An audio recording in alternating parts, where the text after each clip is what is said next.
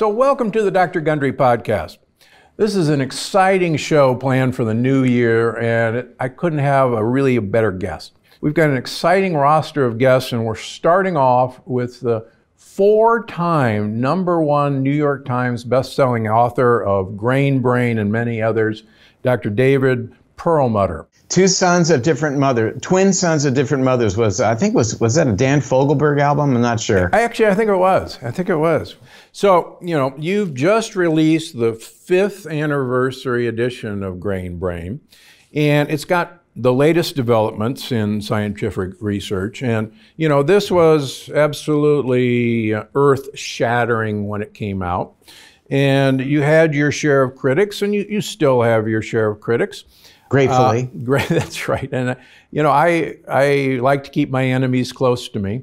And, critics, I think, are very useful because it actually, you don't want to keep eating the same Kool-Aid and drinking the same Kool-Aid. And it really does make you, think, are you actually on the right track?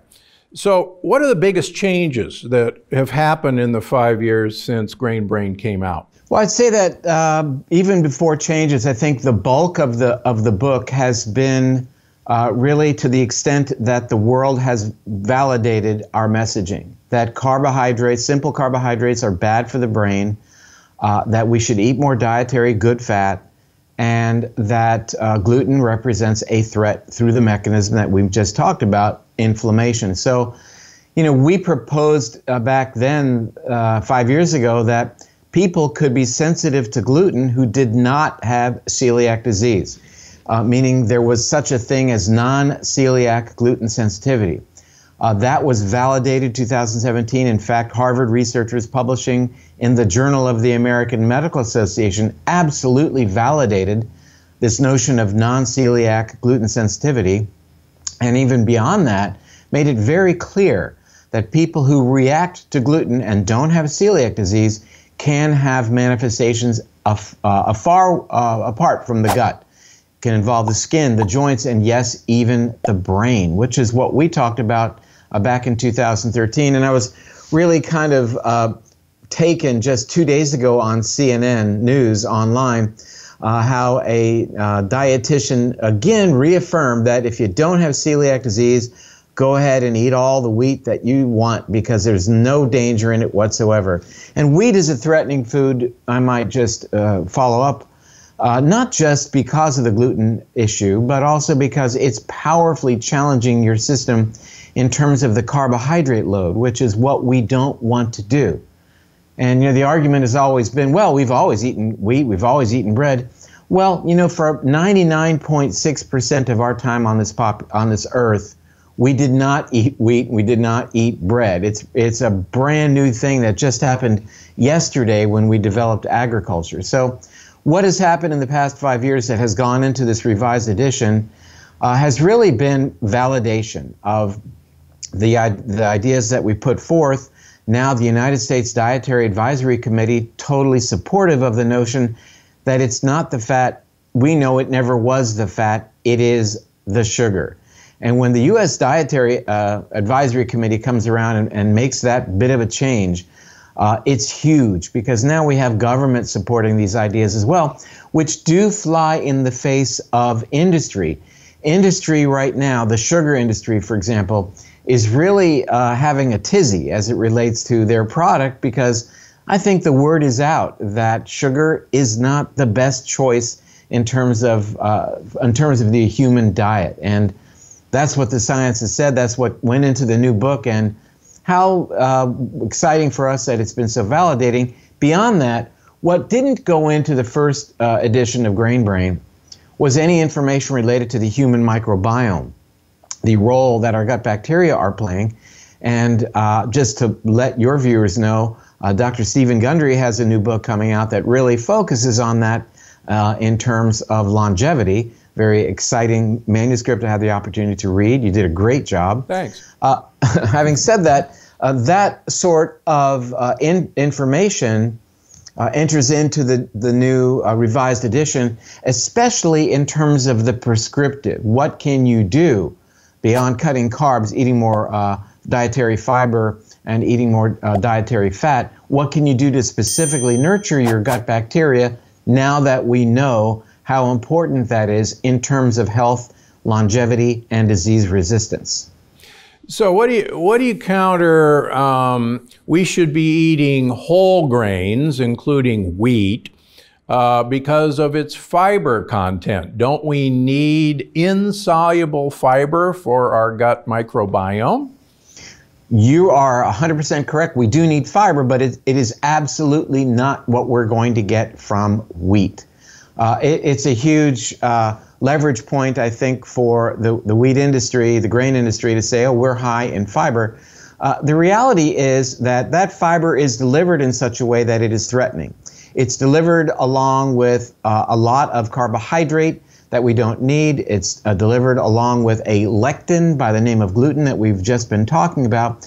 Interestingly, there was a study that came out last year that looked at cardiovascular risk for individuals on a gluten-free diet. And it found that in comparison to those not on a gluten-free diet, published in the Journal of the American Medical Association, that those individuals who restricted gluten actually had a higher cardiovascular risk. And immediately the media decided to spin that information and say, see, if you don't eat wheat, you're increasing your risk of cardiovascular disease. But in the conclusion to the study, the authors from Harvard actually said, you know, the reason this is because people who go gluten-free tend to overall reduce their consumption of fiber. That said, you and I both know that nothing is worse for your health. It's the type of fiber. We want good fiber from fiber-rich prebiotic foods that can nurture our gut bacteria. When you go gluten-free, and you should, you really have to be cognizant of still making sure you get adequate amounts of dietary fiber, or you will, in fact, experience an increased risk for cardiovascular disease and other inflammatory disorders. I believe, though I don't have data just yet to indicate that, other things will be increased, like Alzheimer's, diabetes, and probably even cancer. Yeah, I think you're right. In fact, one of the things I caution people is two things. Number one, just because you go gluten-free, most gluten-free foods actually make up with having more sugar in that product than the gluten alternative. And so you're actually eating a higher sugar-based diet in most of the packaged gluten-free. The other thing that was fascinating to me that I mentioned in the plant paradox, you can take a number of subjects who have biopsy-proven celiac disease, the gold standard, put them on a gluten-free diet for 16 months, rebiopsy them, and 70% of people on a gluten-free diet will still have celiac by biopsy. And my opinion is that's because they're actually eating a very lectin-rich diet that just has been, the lectin gluten's been removed. In fact, I've recently been looking at my gluten-sensitive people, and it's true, you can be gluten-sensitive without having celiac. And there's this myth that you can't have celiac without having the celiac genes. And where this myth came from is beyond my comprehension, because I have a number of people with celiac disease that don't carry the genes. But lastly, the interesting thing is that these people, when we test them against corn, for instance, about 90% of people who are gluten sensitive react identically to the corn lectins and the corn proteins. It's been shocking to me. And there's a really very straightforward mechanism that explains that, because once you have breached the gates, in other words, once you've increased gut permeability by virtue of a gluten exposure, etc., you allow other antigens then to make their way through the gut lining to be presented to the toll-like receptors on certain white blood cells that then initiate these sensitivity reactions. So it's very common then to see casein sensitivity, corn sensitivity, other forms of food intolerance or actual allergic reaction or sensitivity in relation to individuals who have bona fide gluten issues. So again, it's all about what goes on at the level of that integrity of the gut lining, which plays a huge role, as a matter of fact, in inflammation throughout the body. And truly, even brain health is affected by permutations of this gut barrier. We have a new book coming out. It's for professionals. It's called The Microbiome in the Brain. I'm editing that book, and we have 4 Harvard researchers that are contributing. We have researchers from Oxford, MIT, UCLA, University of British Columbia, each contributing chapters. So really, the state of the art relating the gut to the brain, which is certainly nothing that we learned in neurology camp, or I would bet in cardiology camp for you. But what a world it is that, this notion of the body being integrated and having these relationships is now really become front and center. And how great it is, because it gives us so many more tools to treat issues that we can consider focusing on the gut wall integrity as a way to reduce that mechanism, inflammation, that is operant in Parkinson's, Lou Gehrig's disease, even Alzheimer's and autism. I mean, when we see reports of fecal microbial transplants proving effective, published reports, University of Arizona, Harvard researchers in collaboration, in autism, fecal microbial transplant, and really having dramatic results, that is very encouraging and really helps to support our notion of this profound integration of seemingly disparate body parts. Yeah, we're truly,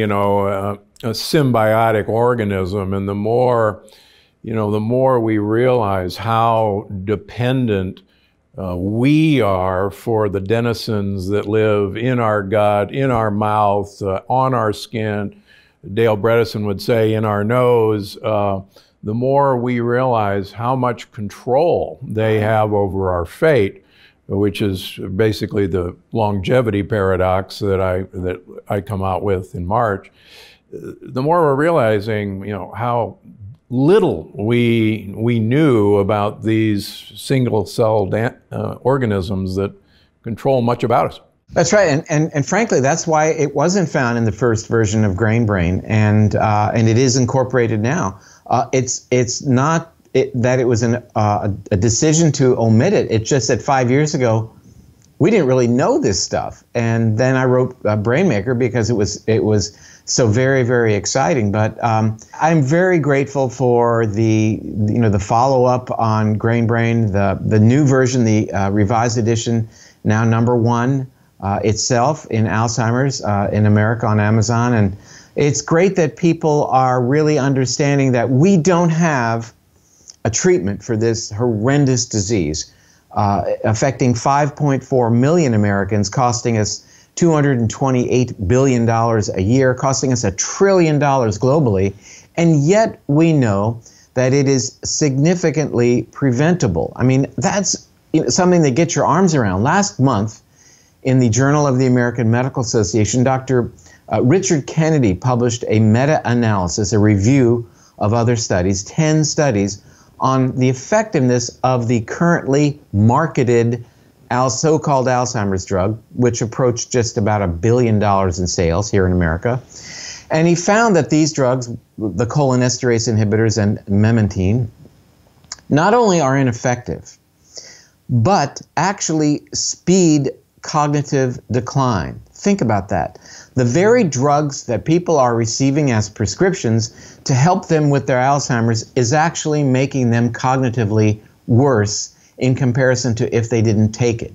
It would be like selling somebody a blood pressure pill that raised the blood pressure, or a drug to treat diabetes that actually raised blood sugar. And what's really breathtaking is no one's talking about it. It was published by the American Medical Association in their online publication. So it's an interesting world in terms of what makes the news and what doesn't make the news. And I think your mission, my mission, has been, there's another side of the story here. We don't have a treatment for the disease, and yet it's preventable based upon what you, the consumer, choose to do. If you choose to be influenced by what you're seeing in media, which is basically designed to make you engage in some activity, then you have to be satisfied with what they're going to provide for you, what you will click, basically. On the other hand, to be empowered by knowledge and read the books and listen to the podcasts and then make a decision. You know, in our world, it would be lower your carbohydrate, lower your sugar, get physical exercise, pay attention to your quality of sleep, reduce stress, make connections with other people. Those are the keys to general health and certainly brain health and heart health as well. Yeah, you know, in my upcoming book, speaking of exercise, there's a phenomenal study in women, and women, as you and I both know, get more Alzheimer's disease than men, which surprises most people, but unfortunately it's true.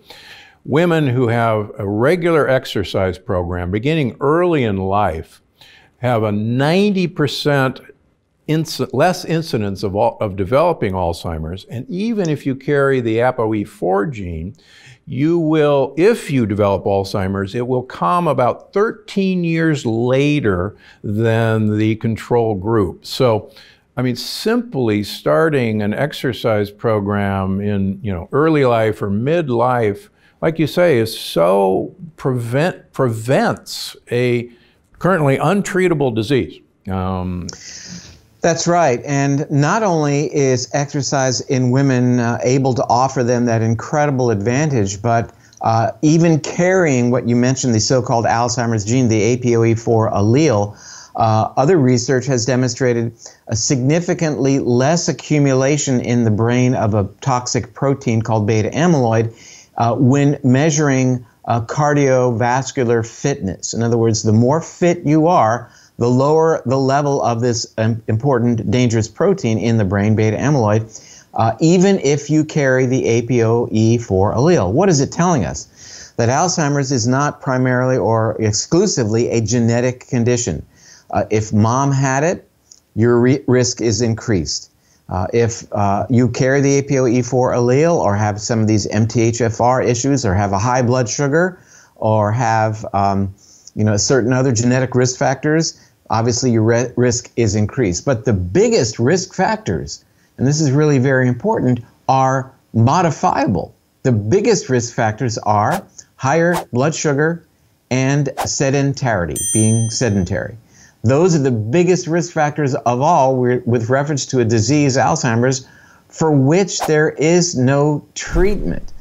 Bill Gates recently said that treatment without prevention is not sustainable. And John Kennedy said that the time to fix the roof is when the sun is shining. And, obviously the sun is pretty much shining for the viewers of this podcast.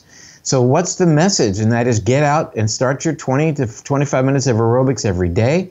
Resistance exercise, great as well. Cut your sugar, eat more appropriately, as both you and I have described in the information that we put out. So it's the holiday season, or right after the holiday season, where people are going to see this. Everybody is probably going to go crazy. I guess Gayle King on CBS said that, she ate a jelly donut, and, forgive her because it's the holidays. Is it okay to cheat? Give me an example. Do you ever cheat? And if you do, let me first say that your cells don't know that it's a holiday, your anniversary, your birthday, Shavuos, Kwanzaa, you name it. Your cells don't know that. They never take a day off and just give up because it's a holiday. So with that, and nor do your gut bacteria for that matter, which outnumber your cells 10 to 1. They don't know that it's New Year's Eve. That's my birthday, it happens to be. They don't know that. So do I cheat? I am not perfect by any stretch of anyone's imagination.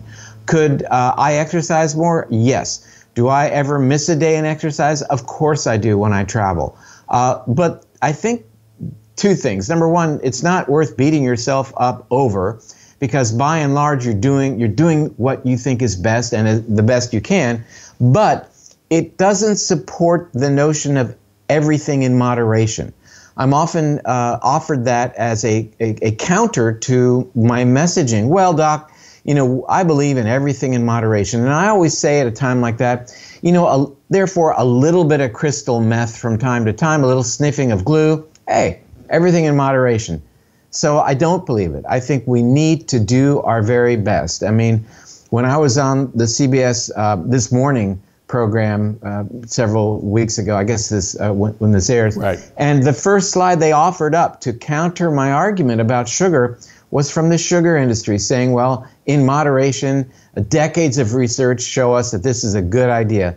No, it isn't, and nobody believes that. Why offer it up when I take my time to appear on your program and offer up the best information from my heart to yours, just so you can be healthier and prevent disease? So I think the world, you take a deep breath and you smile, and you continue doing what you and I do every day, and that is trying our very best to get out the message as we see it. And people need to understand that what you say and what I say is absolutely going to change week to week, year to year. Why?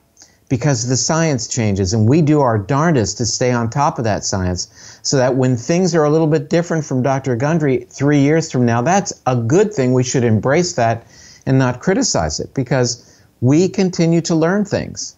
No, that's absolutely right. People say, well, your message in the plant paradox was different than Dr. Gundry's diet evolution. What happened?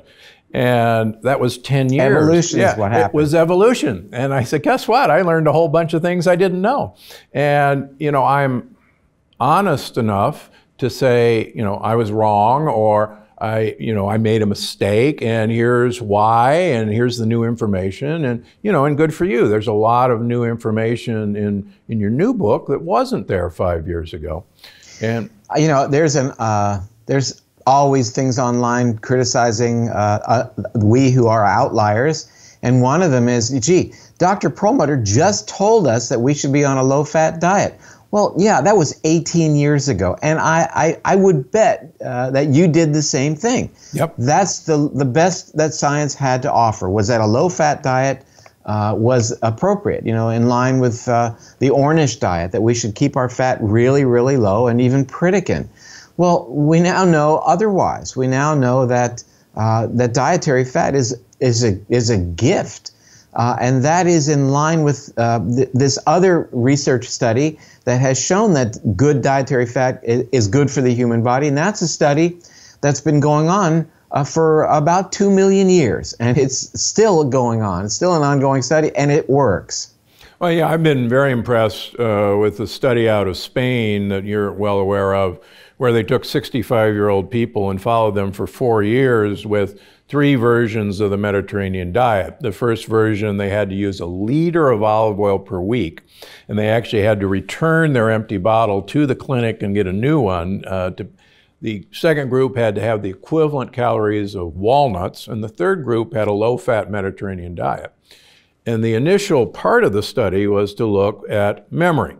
And lo and behold, the olive oil group and the walnut group not only had preserved memory, but actually had improved memory at the end of 4 years, whereas the low-fat group, as expected, actually had memory decline during those 4 years. That's right. That was called the Predimed study, Yep. Predimed, and it basically showed that Mediterranean diet is good, but adding more fat, and the leader of the pack was the 1 liter of olive oil, was even better, and not just better, but much better, with a further 40% reduction even in risk for cognitive decline. So I drink 1 liter of olive oil about each week. It's not that much. I put it on everything. And one thing I think that's very important is now that people have heard that, they go out to dinner, they're going to say, bring me some olive oil to put on my salad or whatever. Bad idea. You don't want to ever ask for olive oil at a restaurant unless it is this Michelin 5-star and you can see the bottle. Because the stuff that passes for olive oil at restaurants is typically 51% olive oil and then 49% something else, typically canola oil. So you definitely want to steer away from that. My wife and I go so far as to bring a small bottle of olive oil to the restaurant. No big deal. Nobody seems to object. It's not like we're bringing our own wine, in which case they want to upcharge you. But that said, we bring olive oil. Traveling is difficult, but you buy it when you get there and then you use it. Olive oil is really very, very important, and it is pure fat. So we are dramatically adding dreaded fat calories to our diets, and we're doing it because it's going to help us live a longer and healthier life. Who knew? Yeah, and interestingly enough, the olive oil group actually lost weight over those 4 years, drinking a liter of olive oil per week. So much for the theory that fat causes weight gain. So speaking... Well, it's unfortunate that being fat and eating fat share the name, and it's anything but synonymous. Increasing your blood sugar, increasing your consumption of sugar and carbohydrates is associated with gaining weight and even increased risk of mortality.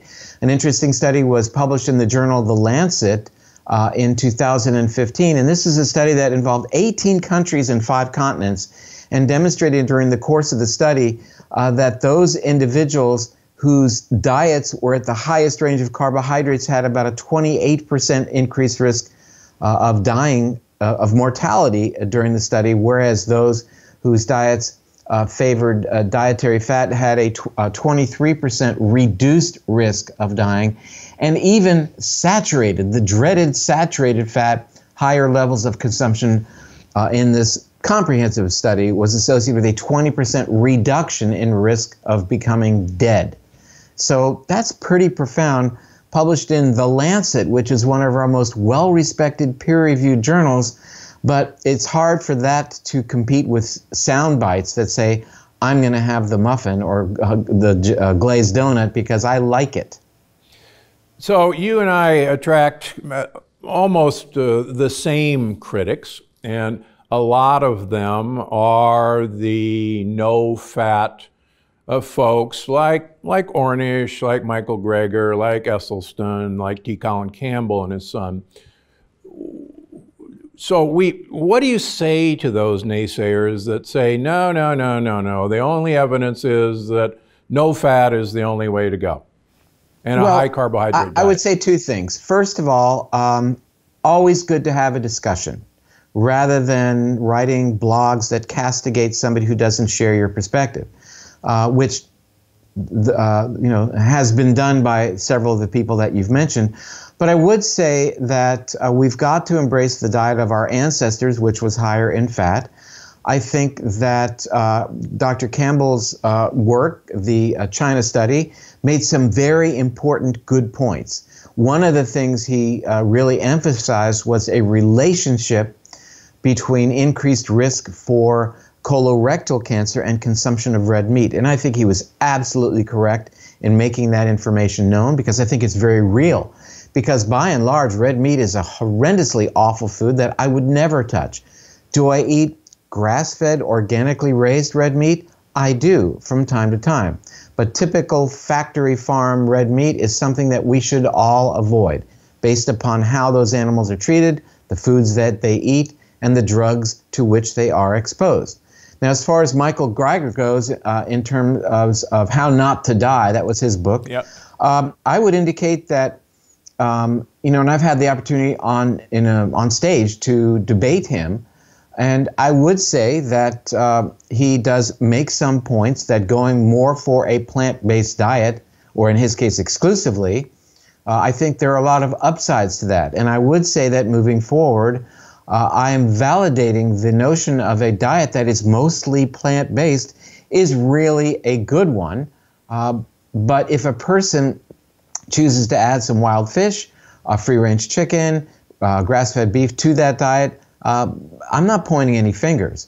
But I think there's a lot of merit to the notion of favoring plant-based foods, with the understanding that you still got to make sure you get plenty of dietary fat. So adding that liter of olive oil, for example, with the understanding that you have to be very careful of being sure you're getting adequate amounts of vitamin D on a plant-based diet, and vitamin B12 as well. I think everybody has something very important, quite literally, to bring to the table. And I recently I did a podcast with a chiropractor named John Douillard, who wrote a book indicating that we should be eating wheat and more gluten-containing foods. His contention was, do that, but do it seasonally, as that would mimic our ancestors. And as it turns out, I've known him for probably 20 years. I love the guy, and I always have, and I told him that. And he had his position, and you know my position on gluten. And yet we had this incredible, respectful dialogue. When one person was talking, the other person would listen. And we concluded with making our points. We posted the blog, the podcast. And what was incredible was the commentary that we got had very little to do with what we said, but had everything to do with the fact that we at least listened to each other and respected each other's positions, which is so darn rare in this day and age of sound bites and the aggression that we're seeing between people of different political parties, for example, and people that have different agendas. We've lost this ability to communicate and therefore learn from others, which is a prefrontal cortex type of activity, as opposed to behaving from the amygdala, where we suddenly respond negatively and impulsively, and that person's wrong, end of story. We have to reconnect the prefrontal cortex. It'll make us more understanding, more empathetic, more compassionate, and more able to understand the long-term consequences of the actions that we choose to pursue today. Absolutely right. You know, buried deep within the plant paradox and the longevity paradox is actually a high plant fat vegan manifesto. And I, like you, think that we should steer people towards a plant-based diet, eliminating gluten and, my opinion, other lectins. In fact, I tell people that the only purpose of food is to get olive oil in your mouth. But now my current saying is, I want you to eat like a gorilla who lives in Italy, and just eat a lot of leaves with olive oil, and you'll be fine. You know, look at the elephant. You mentioned the gorilla, and look at the amount of muscle. Oh, if I just eat plants, I'm going to be, my muscles are going to atrophy. Well, that's not reality. I mean, you do have to have dietary protein, but I think most Americans dramatically overdo that part of the equation, which really feeds in quite literally to raising blood sugar through gluconeogenesis, and also increases activity of certain pathways. We call one the mTOR pathway, whereby we really are threatening our free radical status, our antioxidant status, and the amplification of gene pathways that really are not doing us any good. So, you know, you and I differ. There's no question about it. You have a strong emphasis on lectins. I think it's important. I think less so. But look at us. I mean, did I not just write an extremely supportive blurb for your next book? Because, you know, by and large, I think you're out there really doing some great stuff. And again, we don't agree on everything. There are no two humans walking the earth who can agree on everything. And that's the way it is. My plea is that people be able to engage each other with respect. And it's so lacking today. And as you know, that television program that I was recently on CBS, I was just there to give their audience information about what they can do to improve their health and be a little bit more resistant to Alzheimer's because we don't have treatment. And yet, they found that to be threatening to the sugar industry and on. And that's not the agenda. I would be delighted to have a conference and to converse with higher ups in the sugar industry. Tell me what you've got. Talk to me about your research that shows we should be eating more sugar. I'd love to see that research. I can promise you I've done the work and looked at the research, and I've not been impressed by any of it. So if you're holding something back, by all means, produce it. But that should be the gold standard for the recommendations we make for the betterment of others, not because we're concerned about the bottom line. Yeah, you're right. There's, unfortunately, most of our information we get from big pharma, big food, big agriculture, and big chemical. And it pervades our media, it pervades most of our medical schools, as you and I both know. And there's just got to be, I think, it has to be a grassroots effort. Individuals have, it's happening. Have to do it. People like yourself, that's grassroots, writing these books, doing these podcasts. But, are we to believe that really good choices for our health are having our foods sprayed with glyphosate, with Roundup, eating a lot of sugar, using artificial sweeteners, avoiding dietary fat. Are we to believe that? Well, that's what, major forces are at work to try to convince us are the right choices to make, and it's not true. Yesterday, day before yesterday, I had to connect in Charlotte, North Carolina, to get back to my home, and during my stay in the terminal, it was breathtaking to look at what Americans look like now, and I can assure you it's not in a good way from a health perspective. And importantly, a lot of it isn't the fault of the individual. It's the messaging that they are getting that is working its way into their decision-making process, that diet drinks are better than sugar-sweetened drinks. You shouldn't drink any of them if you want to remain thin and resist having diabetes. Artificial sweeteners increase your risk of obesity and diabetes. Not because Dr. Perlmutter is saying it on your show today. That's what the best scientific literature is telling us. A study of over 70,000 women in France demonstrates that. And that sugar is okay in moderation. Well, you know what? That's not in your interest. It's in the interest of people who are trying to sell sugar and genetically modified food. No, it's not good for you. So, people say, well, the only reason that you and I say these things is because we're selling something. Not selling a thing here. This is information that we put out, hopefully that people will embrace and then be able to make informed decisions with reference to their lifestyle choices. Yeah, you and I put out podcasts that are absolutely free, that have no commercial interest, telling people how to eat and, suggesting, here's how to cook something even. And so, yeah, it's, we're trying to get the message out. And I love your comment about moderation. Dale Bredesen, who wrote The End of Alzheimer's, and I were at the Harvard MIT neuroscience conference a year ago. And one of the professor stood up and he says, well, don't you think that we should practice everything in moderation? And I said, well, that's fine. If you want moderate dementia and moderate heart disease and moderate arthritis, please go right ahead, because that's what you're going to get. It's true. And again, it's a convenient soundbite that people latch onto that has absolutely no meaning. Again, everything in moderation is okay if you want to still have, dramatic risk for these diseases. I mean, face it, your risk of Alzheimer's is 50-50 if you live to be age 85. That's the flip of a coin. And we can do better. We can absolutely do better. Dr. Bredesen is fond of saying we all know a cancer survivor, but we don't know an Alzheimer's survivor. And I think the best way to be an Alzheimer's survivor is to not even play the game. Not even be diagnosed with the disease. In other words, let's focus on prevention as it relates to Alzheimer's.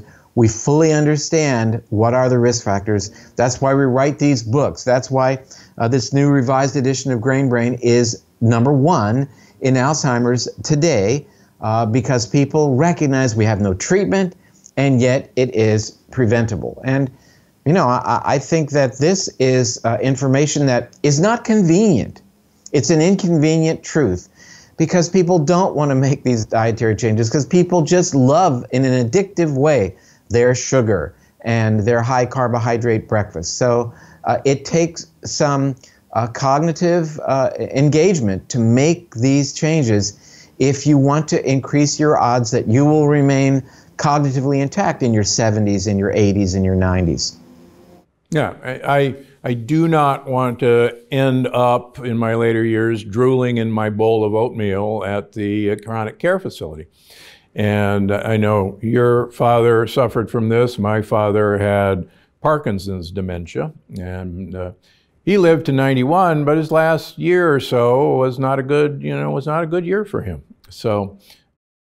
And I would say that, as it relates to even Parkinson's prevention, what we now know, what has just been published, is in fact, this past week is an incredible study that now has demonstrated that children with ADHD who receive stimulant medications may have as much as a 9-fold increased risk down the line for developing Parkinson's disease as an adult. I read that study last night, and that's pretty breathtaking. We also know that Parkinson's is dramatically related to the gut. Yep. That we store particular proteins in the gut that can then ultimately make their way to the brain.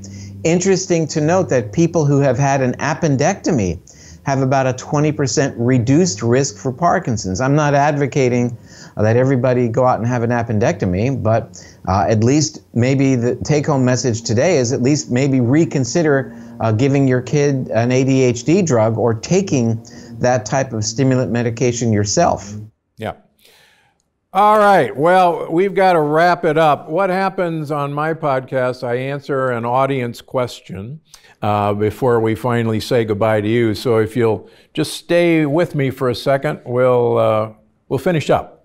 So the audience question is from Farida Sultana, and she asks, pasture-raised eggs, how do you have them? Boiled, scrambled, half-boiled, or raw? Great question. So I actually only have pasture-raised eggs in the United States from a farmer in Santa Barbara who answered the question correctly when I met her at the farmer's market, what do you feed your chickens? And she looked at me quizzically and she said, I don't feed them anything. They work for me. They're farm animals. They go out in my forest. She has orchards, and they eat the bugs. And in persimmon season, you should see their yolks because they are bright orange. They are eating the bugs in the persimmons. So she said, I don't feed them anything. I said, great, I want to buy from you. So I tend to eat those sorts of pastured eggs. If you find pastured eggs that the chickens are not fed corn and soybeans, and we can now find those, please get that. Most of the eggs I eat, quite frankly, are in Italy and the south of France, where I know the farmers at the farmer's market, and the yolks are so unbelievably orange, they almost hurt your eyes to look at them.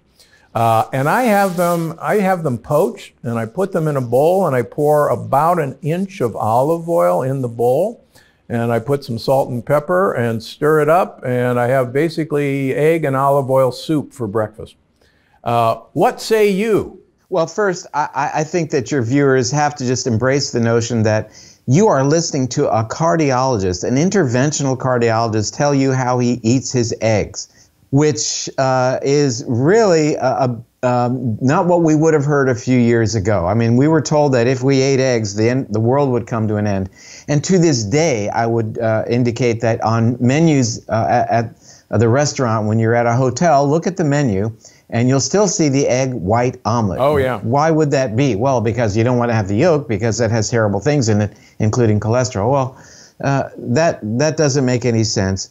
Eggs are a wonderful food. I tend to scramble, but I like soft-boiled. I like hard-boiled. When I travel, I think it's great.